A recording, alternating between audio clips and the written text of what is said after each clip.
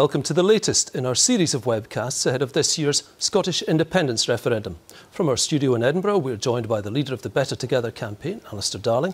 He's, of course, former Chancellor. Thanks very much for joining us and agreeing to answer some of these questions. The first then from Esther Davidson, who says, please explain in plain English, not economic gobbledygook, what Scotland brings to the UK table and why the UK will be better for retaining Scotland, not why Scotland will be better staying with the status quo. Well, essential part of my argument is that all four countries of the United Kingdom are better and stronger together.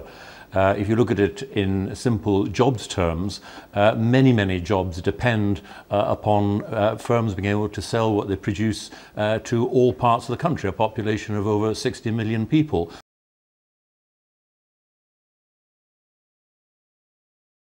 Questioner says, all parties seem to agree that devolution was good for Scotland. All parties seem to agree that giving extra powers to the Scottish Parliament will be a good thing for Scotland. So why is giving the Scottish Parliament complete power to govern seen as a bad thing? That's from Ronnie Heaps. Now, my argument against independence is that it puts a barrier between us and the rest of the UK in terms of our firms selling goods and services. The Prime Minister had a very successful international visit in this last week to Ireland. And there she spoke publicly about her commitment. And it's very important, I think, this commitment not to have a hard border on these islands, that there should continue to be free movement of peoples on these islands, and that trade should be protected and enhanced. So given that people will be watching this not just in Britain, but also in Ireland, would she take the opportunity now to explain how she will deliver these sensible and important outcomes? These are absolutely the outcomes that we want to see. I was very pleased to meet with the Taoiseach and to discuss with him the joint intent that both his government and mine have to ensure that we don't see a return to the borders of the past in Northern Ireland. And just to say that, of course, we focus on the land border that is between Northern Ireland and the Republic of Ireland. Of course, the issue of movements from Ireland does affect other places as well. It affects ports in Wales and, of course, Stranraer. So it is an important issue for us, and we have agreed the work that we're going to do together to deliver what I believe will be as frictionless as possible a border, and also one of the objectives that I set out in my plan for our negotiating objectives is to retain the common travel area.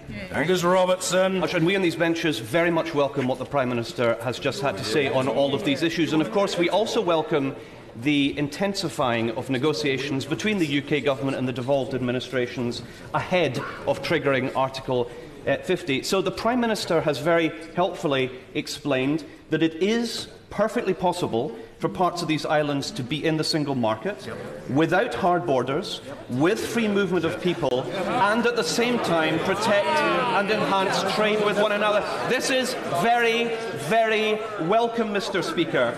So will the Prime Minister give a commitment to work with the Irish Government and a commitment to work with the Scottish Government to deliver all of these things? Or will we just have to get on with it ourselves? Well, first of all, the Right Honourable Gentleman is right that following the meeting of the JAMC plenary session on Monday morning, we did agree to an intensification of discussion on issues related to the bringing back of powers from Brussels and as to where those powers should lie within the United Kingdom, to intensify that in the run-up to the triggering of Article 50 and beyond the triggering of Article 50.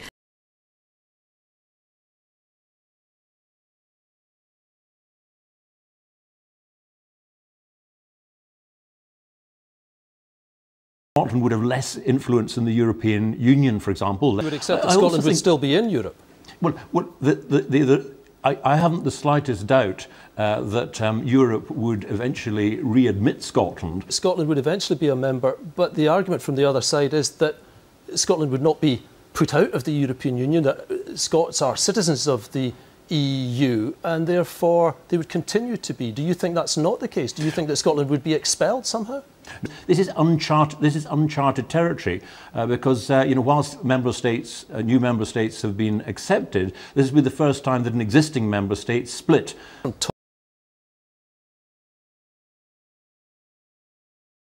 Tom McCartney, who says, "I've for many years believed that the regions of England should be strengthened rather than everything being centred in London and the South East.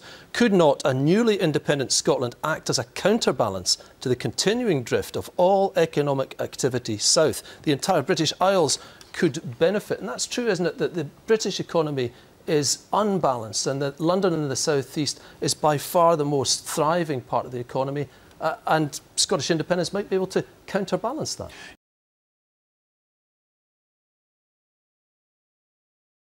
Dunn says that the White Paper gives voters a pretty clear idea of the government's proposals if we vote yes. What additional powers does Westminster propose to give us if we vote no? What we're talking about is the Nationalists got elected in 2011. They're quite entitled to put to the people the independence. They're entitled to put that. The other side to that are those of us who actually say, no, this is not in Scotland's So it's independence or the status quo, is it?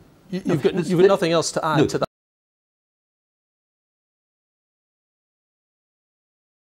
Black says, if there's a no vote in September, can you guarantee that it will be business as usual in Scotland, i.e. no budget cuts? And Dennis Partington says, will a no vote mean that the block grant to Scotland will be cut? Well, look, on the latter point, there are absolutely no plans from any other political party have any plans to change the block grant or the Barnett formula.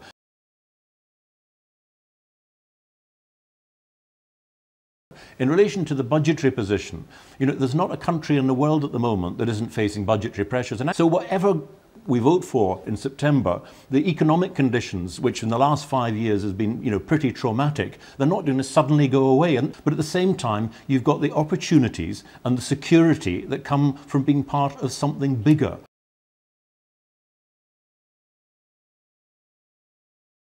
I've just been talking in the last few minutes about the positive case for jobs.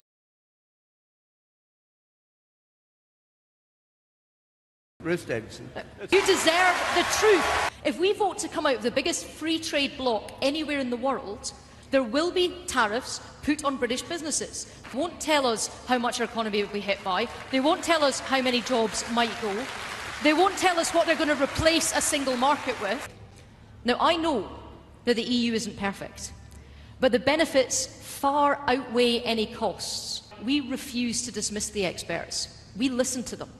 And the economists, the scientists, the business leaders, the trade unions, the health professionals, they all agree that you are better off in. There is nothing more positive than having a stronger economy supporting jobs and opportunities.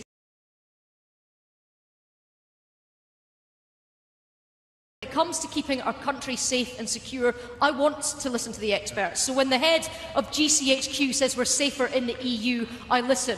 When 5 former NATO chiefs say we're safer in the EU, I listen. When the head of Europol, who's a Brit, says we're safer in the EU, I listen. When the head of MI5 and MI6 says we're safer in the EU, I listen. And when all of our major allies, America, Canada, Australia and New Zealand, say we're safer in the EU, I listen.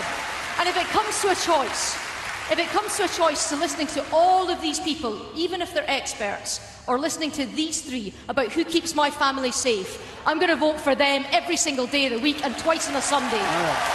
Don't risk it. Because they lied about the costs of Europe. They lied about Turkey's entrance to Europe. They lied about the European army because we've got a veto over that.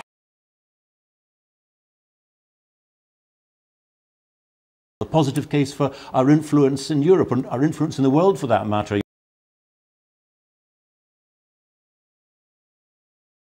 Kenneth Braze says, could Scotland be a successful independent country, yes or no? See, I've never argued that Scotland couldn't go it alone.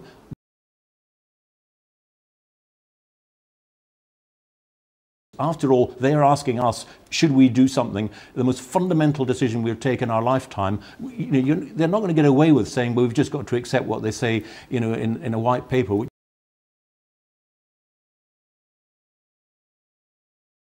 At the end of the day, what matters is what the majority of people in Scotland want.